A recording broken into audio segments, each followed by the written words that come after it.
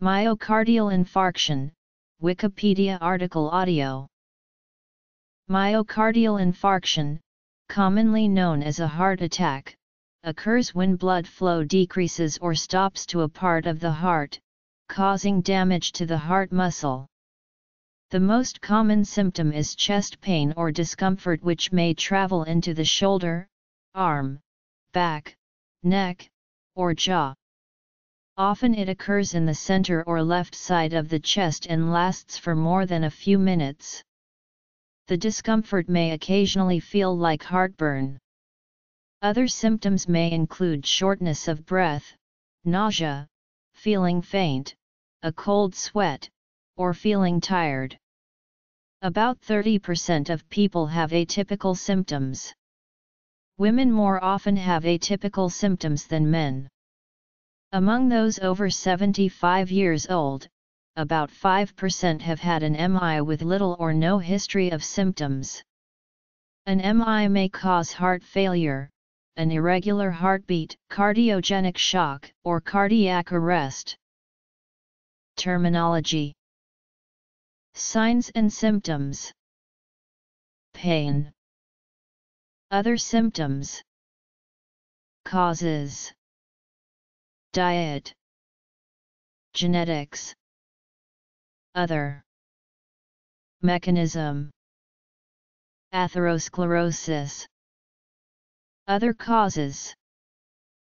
Tissue death. Diagnosis. Criteria. Types.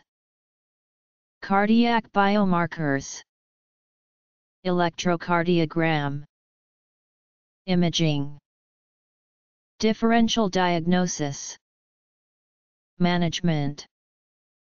Pain 2. Anticoagulation.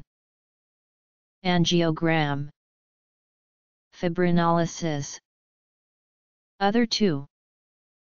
Rehabilitation. Most MIS occur due to coronary artery disease. Risk factors include high blood pressure, smoking, diabetes, lack of exercise, obesity, high blood cholesterol, poor diet, and excessive alcohol intake, among others.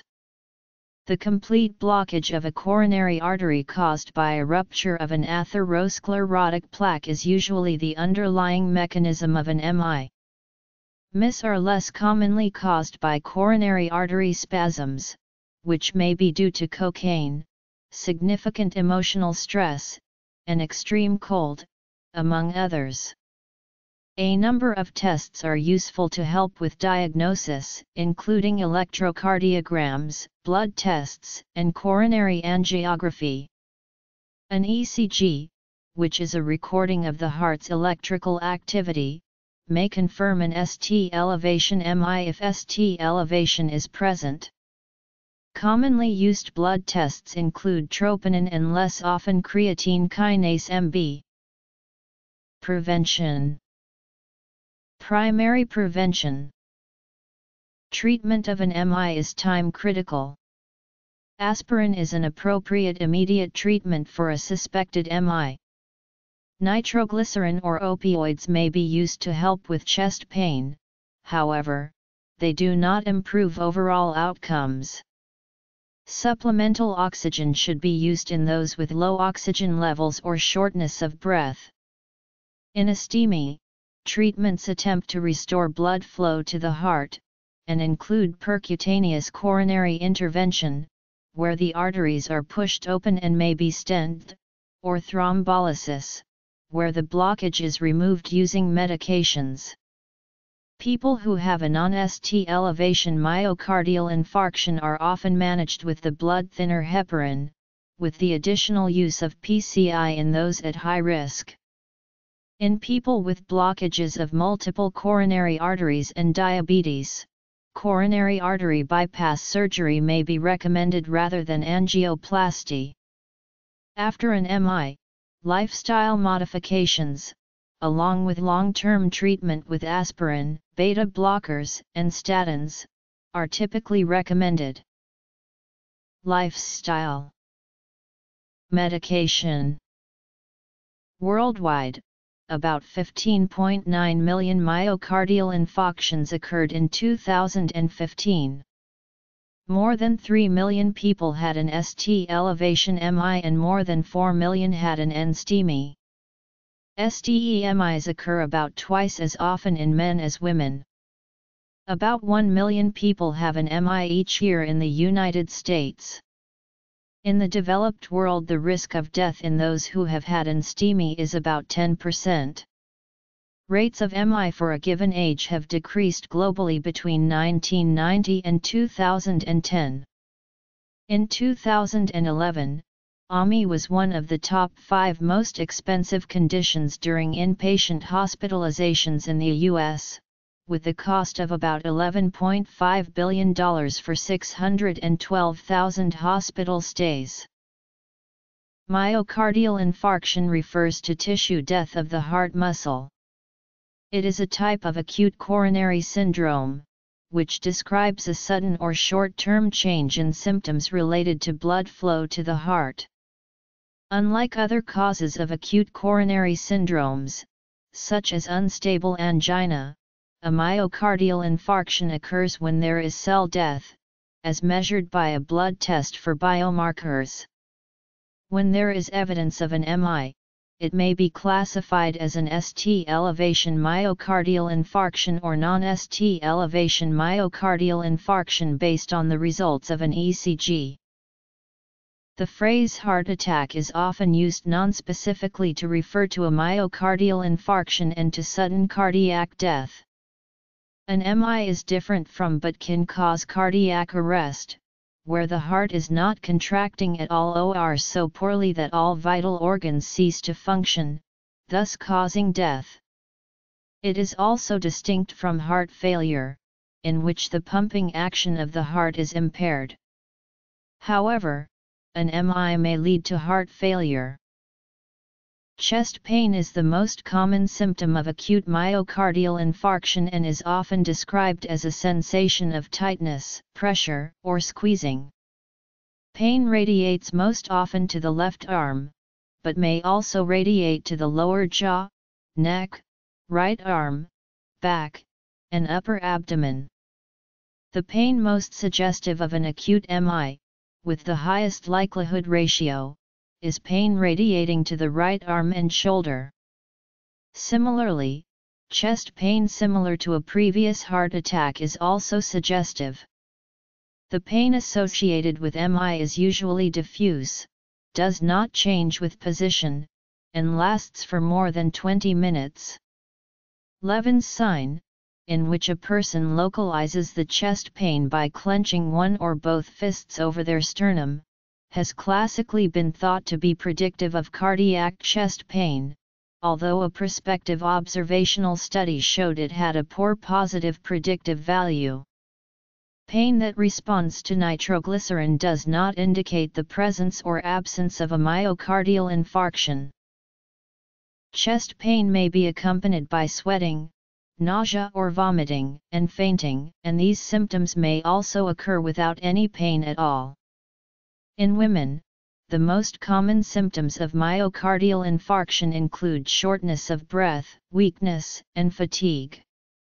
Shortness of breath is a common, and sometimes the only symptom, occurring when damage to the heart limits the output of the left ventricle, with breathlessness arising either from low oxygen in the blood, or pulmonary edema. Other less common symptoms include weakness, lightheadedness, palpitations, and abnormalities in heart rate or blood pressure. These symptoms are likely induced by a massive surge of catecholamines from the sympathetic nervous system, which occurs in response to pain and, where present, low blood pressure. Loss of consciousness due to inadequate blood flow to the brain and cardiogenic shock, and sudden death, frequently due to the development of ventricular fibrillation, can occur in myocardial infarctions. Cardiac arrest, and atypical symptoms such as palpitations, occur more frequently in women, the elderly, those with diabetes, in people who have just had surgery, and in critically ill patients. Silent myocardial infarctions can happen without any symptoms at all. These cases can be discovered later on electrocardiograms, using blood enzyme tests, or at autopsy after a person has died. Such silent myocardial infarctions represent between 22 and 64% of all infarctions, and are more common in the elderly, in those with diabetes mellitus and after heart transplantation. In people with diabetes, differences in pain threshold, autonomic neuropathy, and psychological factors have been cited as possible explanations for the lack of symptoms. In heart transplantation, the donor heart is not fully innervated by the nervous system of the recipient. The most prominent risk factors for myocardial infarction are older age, actively smoking, high blood pressure, diabetes mellitus, and total cholesterol and high-density lipoprotein levels. Many risk factors of myocardial infarction are shared with coronary artery disease, the primary cause of myocardial infarction, with other risk factors including male sex, low levels of physical activity, a past family history, obesity, and alcohol use. Risk factors for myocardial disease are often included in risk factor stratification scores, such as the Framingham Risk Score. At any given age, men are more at risk than women for the development of cardiovascular disease. High levels of blood cholesterol is a known risk factor, particularly high low-density lipoprotein, low high-density lipoprotein, and high triglycerides. Many risk factors for myocardial infarction are potentially modifiable, with the most important being tobacco smoking. Smoking appears to be the cause of about 36% and obesity the cause of 20% of coronary artery disease. Lack of physical activity has been linked to 7–12% of cases. Less common causes include stress-related causes such as job stress, which accounts for about 3% of cases, and chronic high stress levels. There is varying evidence about the importance of saturated fat in the development of myocardial infarctions. Eating polyunsaturated fat instead of saturated fats has been shown in studies to be associated with a decreased risk of myocardial infarction, while other studies find little evidence that reducing dietary saturated fat or increasing polyunsaturated fat intake affects heart attack risk. Dietary cholesterol does not appear to have a significant effect on blood cholesterol, and thus recommendations about its consumption may not be needed. Trans fats do appear to increase risk. Acute and prolonged intake of high quantities of alcoholic drinks increases the risk of a heart attack. Family history of ischemic heart disease or MI, particularly if one has a male first-degree relative who had a myocardial infarction before age 55 years, or a female first-degree relative less than age 65, increases a person's risk of MI. Genome-wide association studies have found 27 genetic variants that are associated with an increased risk of myocardial infarction. The strongest association of MI has been found with chromosome 9 on the short arm P at locus 21, which contains genes CDKN2A and 2B, although the single nucleotide polymorphisms that are implicated are within a non-coding region. The majority of these variants are in regions that have not been previously implicated in coronary artery disease. The following genes have an association with MI: PCSK9, SORT1, MIA3, WDR12, MRAS, Factor 1, LPA, TCF21, MTHFDSL, ZC3HC1, CDKN2A, 2B, ABO, PDGF0, APOA5, MNF1ASM283. COL4A1, HHIPC1, SMAD3, ADAMS7, RAS1, SMG6, SNF8, LDLR, SLC5A3, MRPS6, KCNE2. The risk of having a myocardial infarction increases with older age, low physical activity, and low socioeconomic status. Heart attacks appear to occur more commonly in the morning hours, especially between 6 a.m. and noon. Evidence suggests that heart attacks are at least 3 times more likely to occur in the morning than in the late evening. Shift work is also associated with a higher risk of MI. Women who use combined oral contraceptive pills have a modestly increased risk of myocardial infarction, especially in the presence of other risk factors. The use of nonsteroidal anti-inflammatory drugs, even for as short as a week, increases risk. Endometriosis in women under the age of 40 is an identified risk factor. Short-term exposure to air pollution such as carbon monoxide, nitrogen dioxide, and sulfur dioxide have been associated with MI.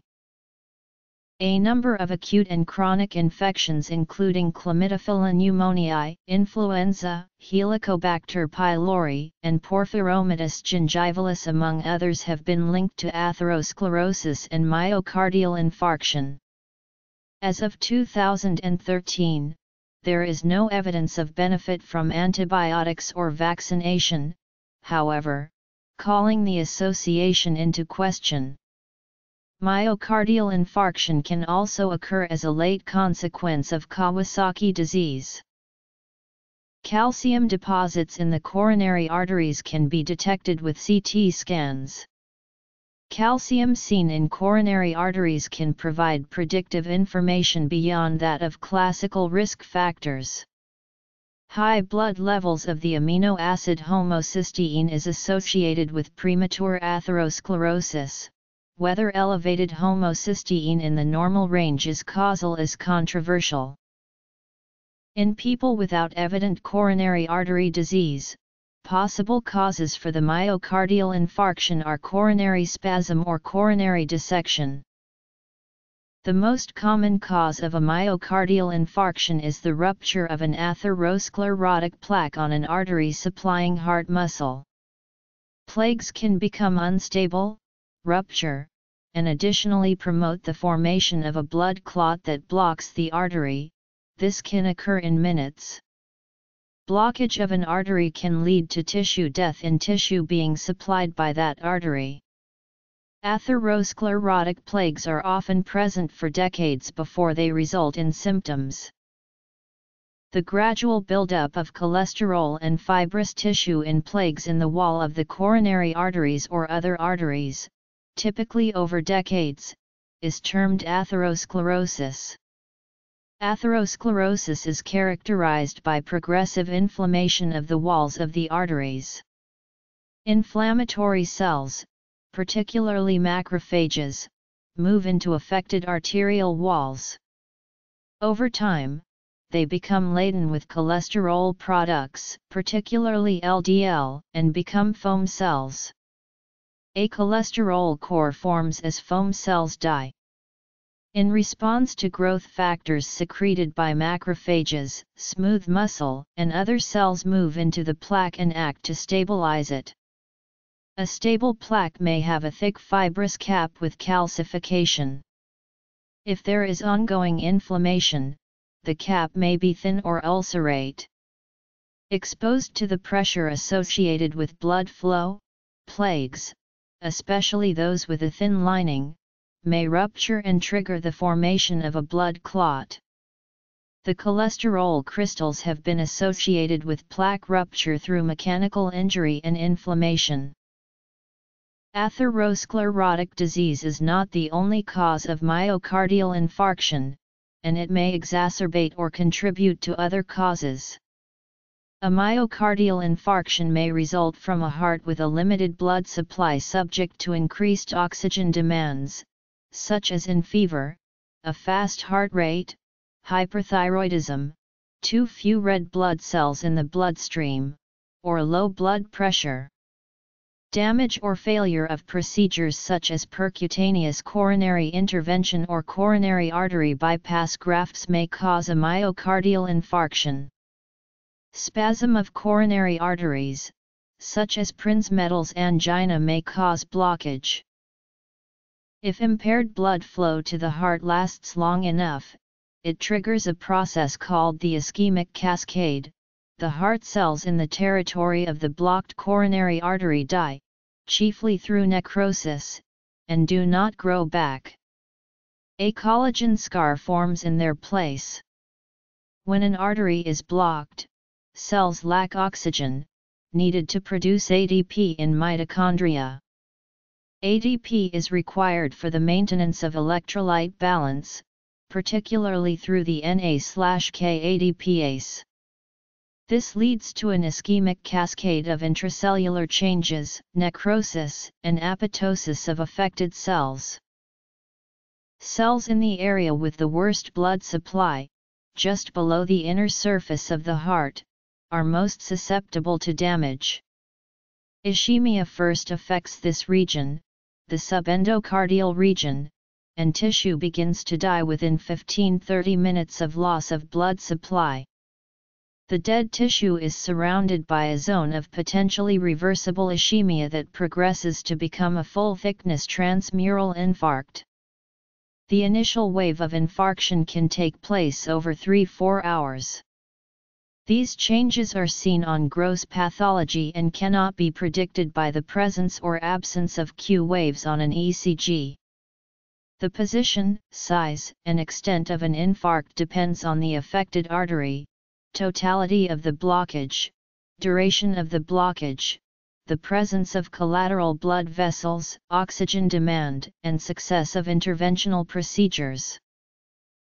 Tissue death and myocardial scarring alter the normal conduction pathways of the heart, and weaken affected areas. The size and location puts a person at risk of abnormal heart rhythms or heart block, aneurysm of the heart ventricles, inflammation of the heart wall following infarction, and rupture of the heart wall that can have catastrophic consequences. An acute myocardial infarction, according to current consensus, is defined by an elevated cardiac biomarker and at least one of the following. Myocardial infarctions are generally clinically classified into ST elevation MI and non-ST elevation MI. These are based on changes to an ECG. STEMIs make up about 25–40% of myocardial infarctions.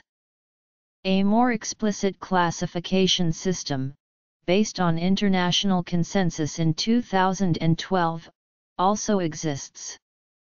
This classifies myocardial infarctions into 5 types.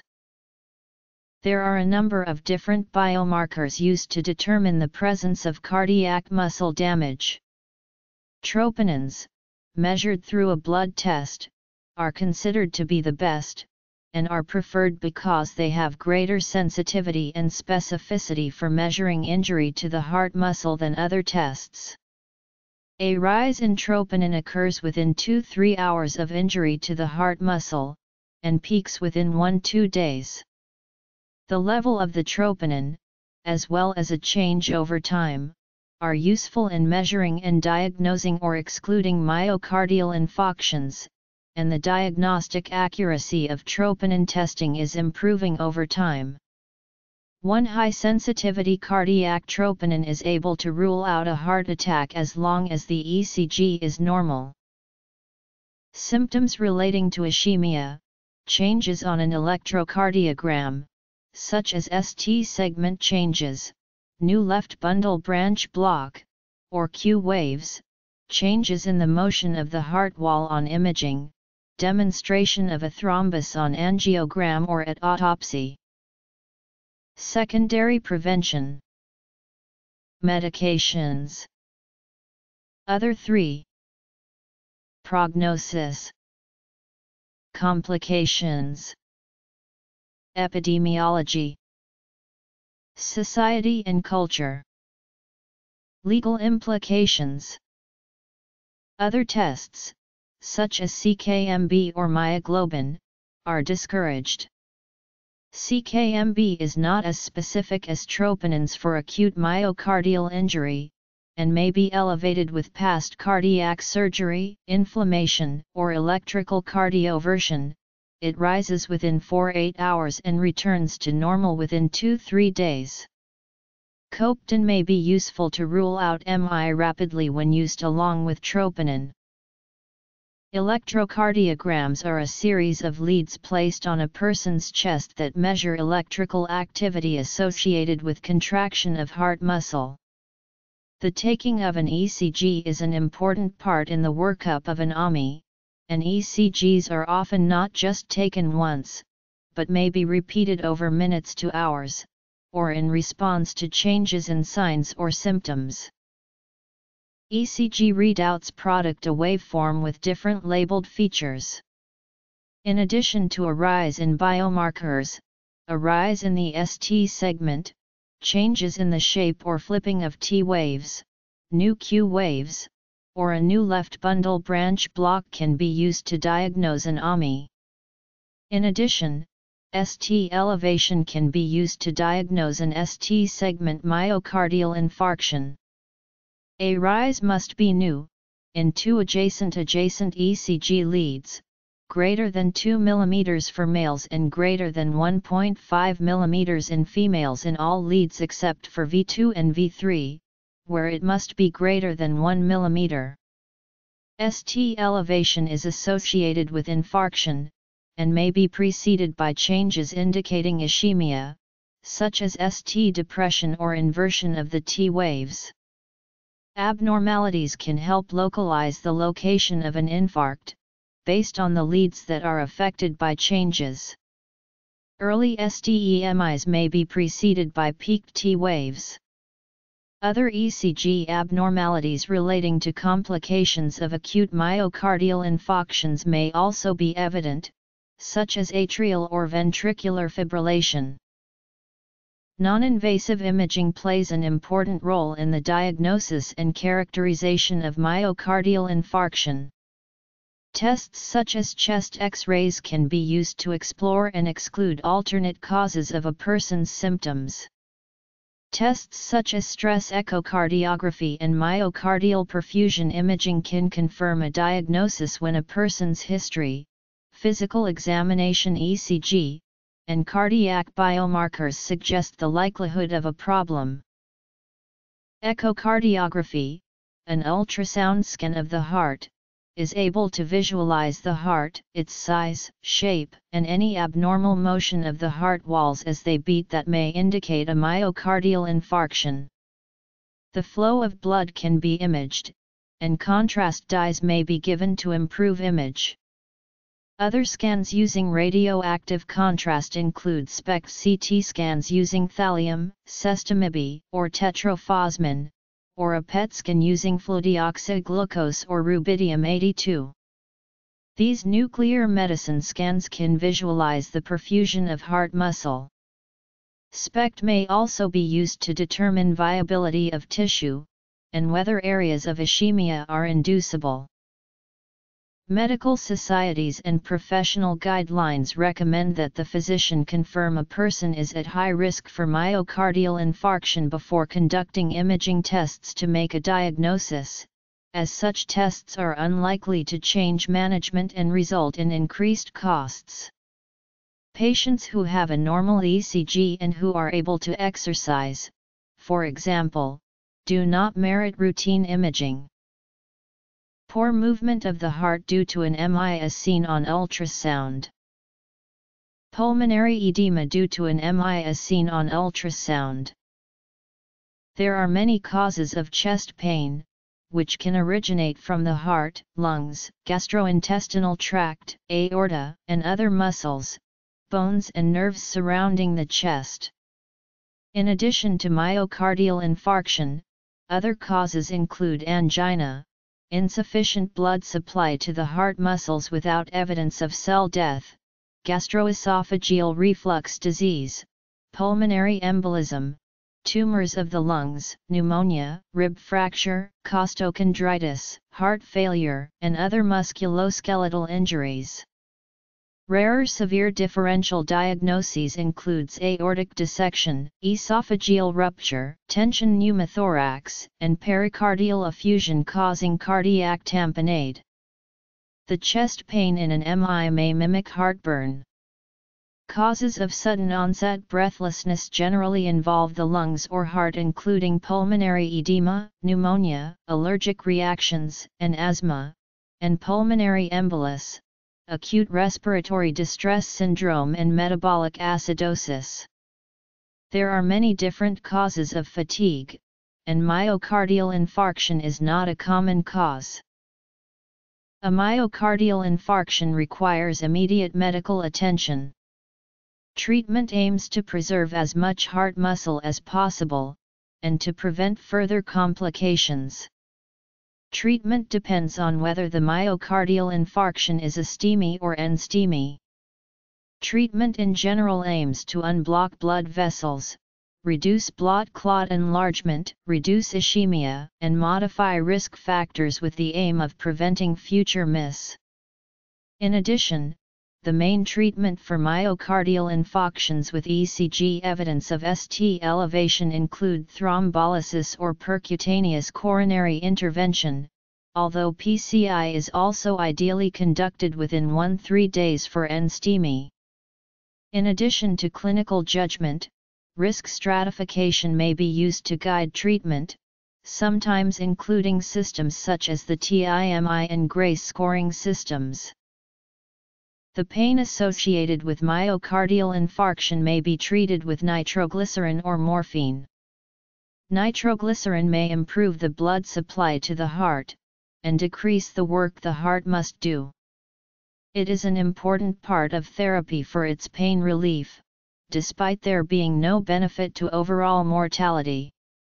Morphine may also be used, and is effective for the pain associated with STEMI. The evidence for benefit from morphine on overall outcomes, however, is poor, and there is some evidence of potential harm.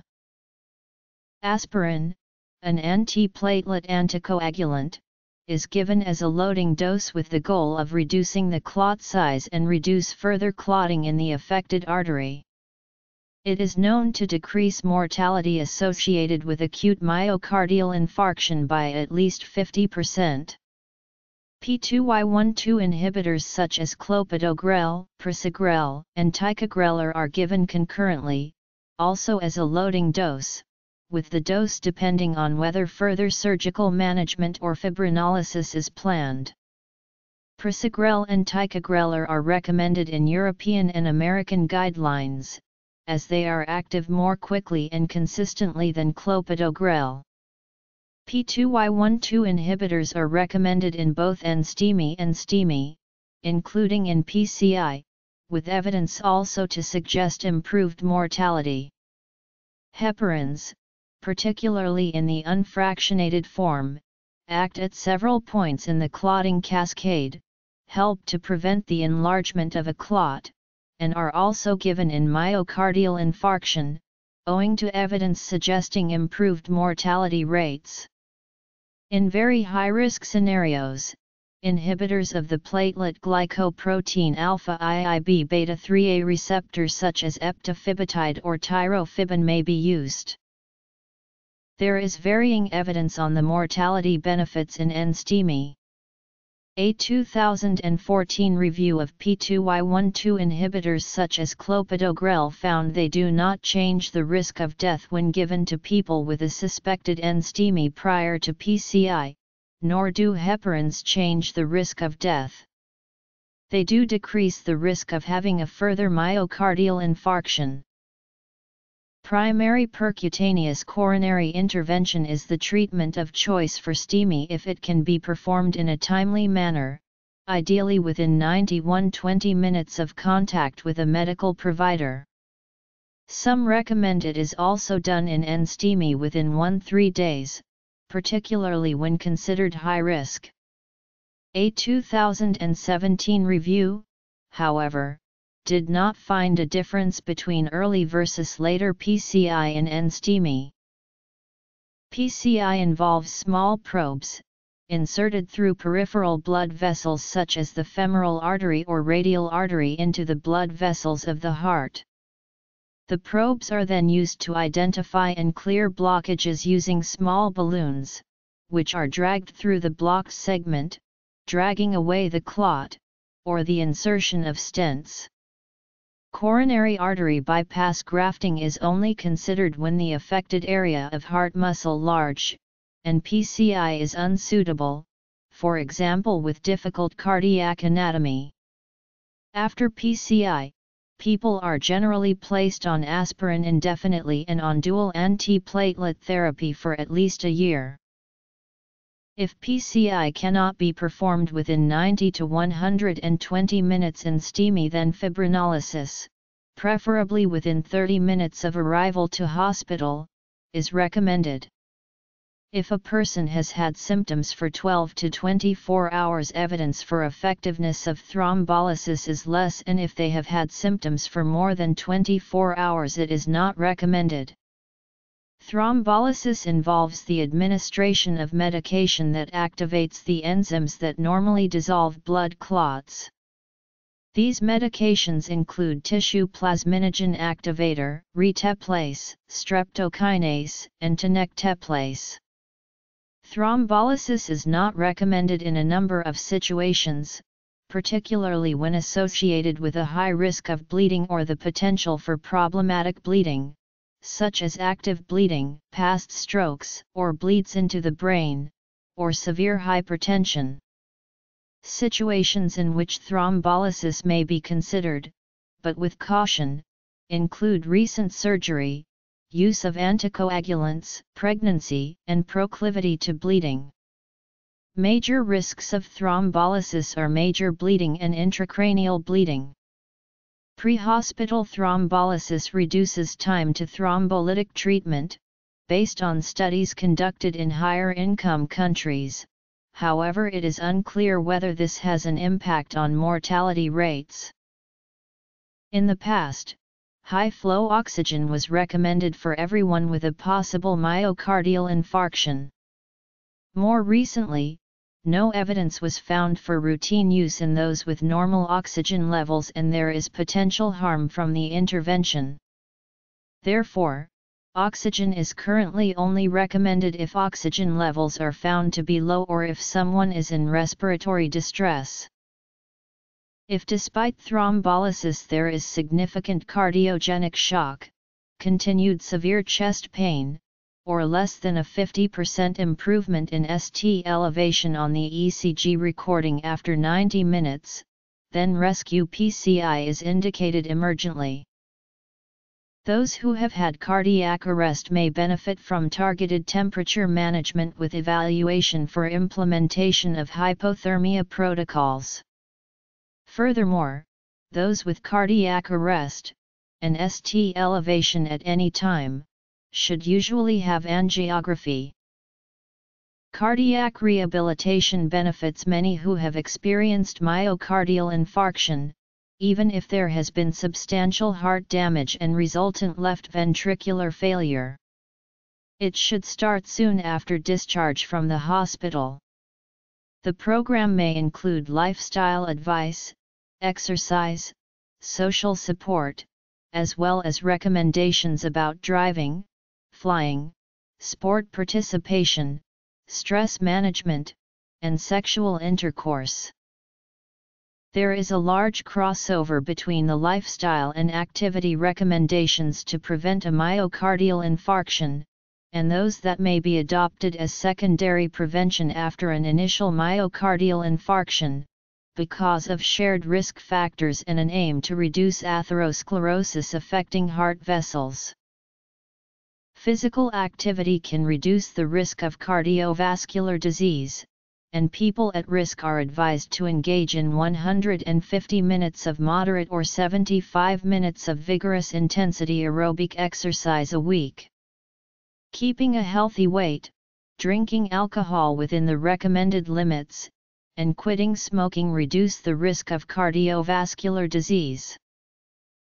Substituting polyunsaturated fats such as olive oil and rapeseed oil instead of saturated fats may reduce the risk of myocardial infarction, although there is not universal agreement.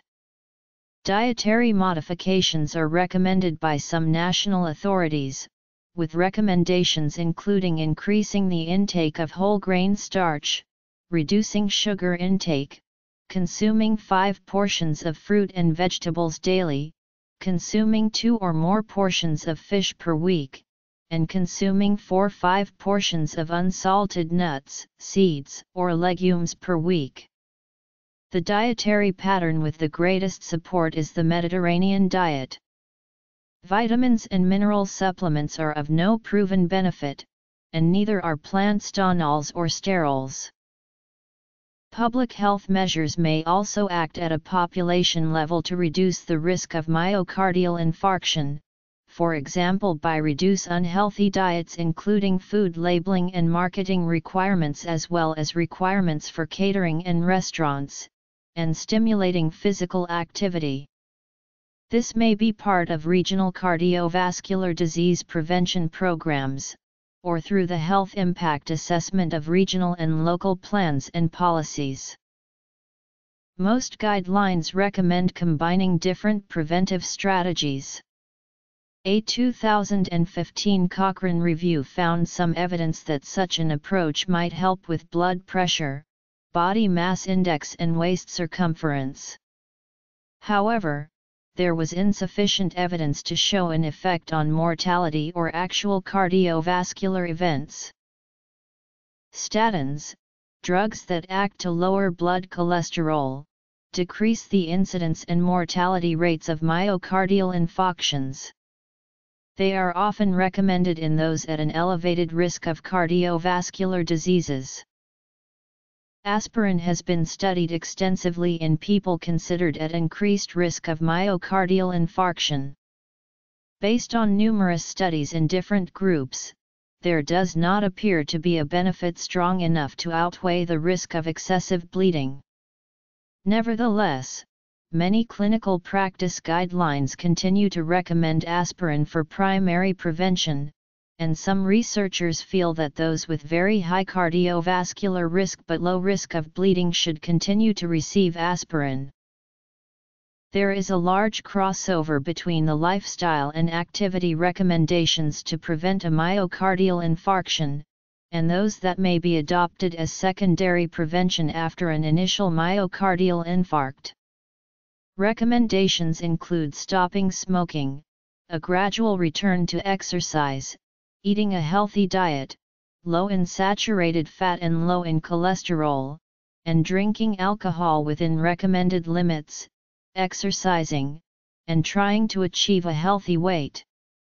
Exercise is both safe and effective even if people have had stents or heart failure, and is recommended to start gradually after 1-2 weeks.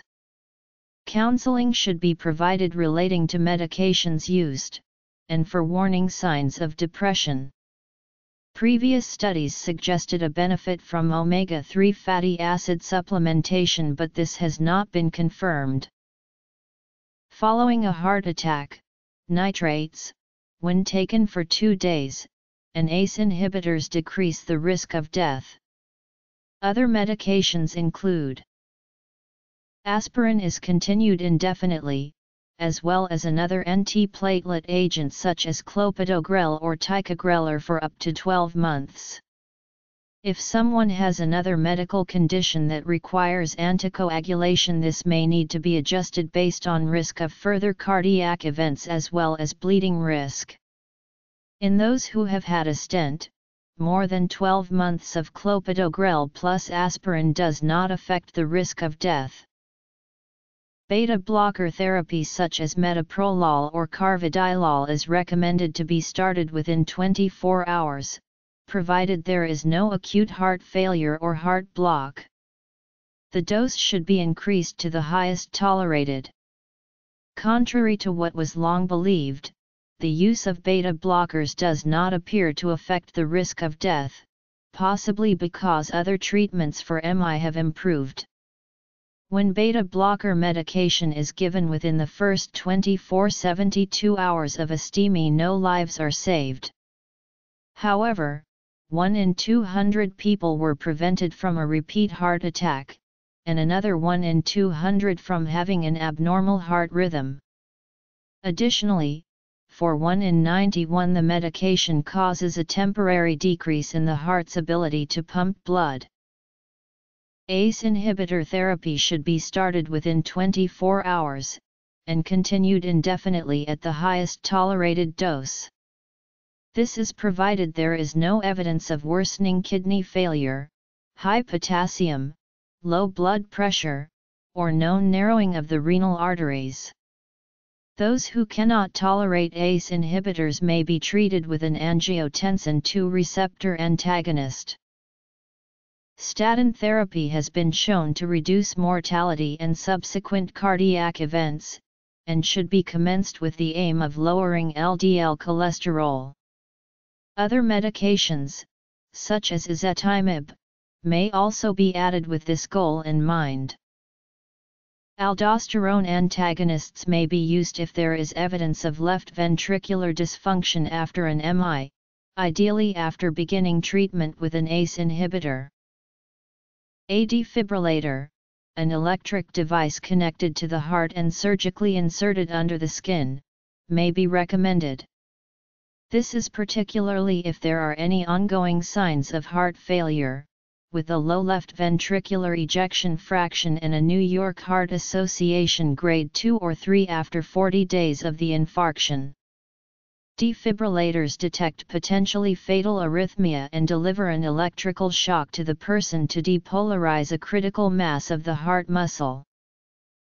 The prognosis after myocardial infarction varies greatly depending on the extent and location of the affected heart muscle, and the development and management of complications. Prognosis is worse with older age, and social isolation. Anterior infarcts, persistent ventricular tachycardia or fibrillation, development of heart blocks, and left ventricular impairment are all associated with poorer prognosis. Without treatment, about a quarter of those affected by MI die within minutes, and about 40% within the first month. Morbidity and mortality from myocardial infarction has however improved over the years due to earlier and better treatment. In those who have an STEMI in the United States, between 5 and 6% die before leaving the hospital and 7 to 18% die within a year. Complications may occur immediately following the myocardial infarction or may take time to develop. Disturbances of heart rhythms, including atrial fibrillation, ventricular tachycardia, and fibrillation and heart block, can arise as a result of ischemia, cardiac scarring, and infarct location. Stroke is also a risk, either as a result of clots transmitted from the heart during PCI, as a result of bleeding following anticoagulation, or as a result of disturbances in the heart's ability to pump effectively as a result of the infarction. Regurgitation of blood through the mitral valve is possible, particularly if the infarction causes dysfunction of the papillary muscle. Cardiogenic shock as a result of the heart being unable to adequately pump blood may develop, dependent on infarct size, and is most likely to occur within the days following an acute myocardial infarction. Cardiogenic shock is the largest cause of in-hospital mortality. Rupture of the ventricular dividing wall or left ventricular wall may occur within the initial weeks. Dressler's syndrome, a reaction following larger infarcts and a cause of pericarditis, is also possible. Heart failure may develop as a long-term consequence, with an impaired ability of heart muscle to pump, scarring, and increase in size of the existing muscle. Aneurysm of the left ventricle myocardium develops in about 10% of MI and is itself a risk factor for heart failure, ventricular arrhythmia, and the development of clots. Risk factors for complications and death include age, hemodynamic parameters, ST segment deviation, diabetes, serum creatinine, peripheral vascular disease, and elevation of cardiac markers. Myocardial infarction is a common presentation of coronary artery disease. The World Health Organization estimated in 2004 that 12.2% of worldwide deaths were from ischemic heart disease, with it being the leading cause of death in high or middle-income countries and second only to lower respiratory infections in lower-income countries. Worldwide, more than 3 million people have STEMIs and 4 million have NSTEMIs a year. STEMIs occur about twice as often in men as women. Rates of death from ischemic heart disease have slowed or declined in most high-income countries, although cardiovascular disease still accounted for 1 in 3 of all deaths in the USA in 2008. For example, rates of death from cardiovascular disease have decreased almost a third between 2001 and 2011 in the United States. In contrast, IHD is becoming a more common cause of death in the developing world. For example, in India, IHD had become the leading cause of death by 2004, accounting for 1.46 million deaths, and deaths due to IHD were expected to double during 1985-2015. Globally, disability-adjusted life years lost to ischemic heart disease are predicted to account for 5.5% of total DALAS in 2030, making it the second most important cause of disability, as well as the leading cause of death by this date. Depictions of heart attacks in popular media often include collapsing or loss of consciousness, which are not common symptoms. These depictions contribute to widespread misunderstanding about the symptoms of myocardial infarctions, which in turn contributes to people not getting care when they should. At common law, in general, a myocardial infarction is a disease, but may sometimes be an injury. This can create coverage issues in the administration of no-fault insurance schemes such as workers' compensation. In general, a heart attack is not covered. However, it may be a work-related injury if it results, for example, from unusual emotional stress or unusual exertion. In addition, in some jurisdictions, heart attacks suffered by persons in particular occupations such as police officers may be classified as line-of-duty injuries by statute or policy. In some countries or states, a person having suffered from an MI may be prevented from participating in activity that puts other people's lives at risk, for example driving a car or flying an airplane.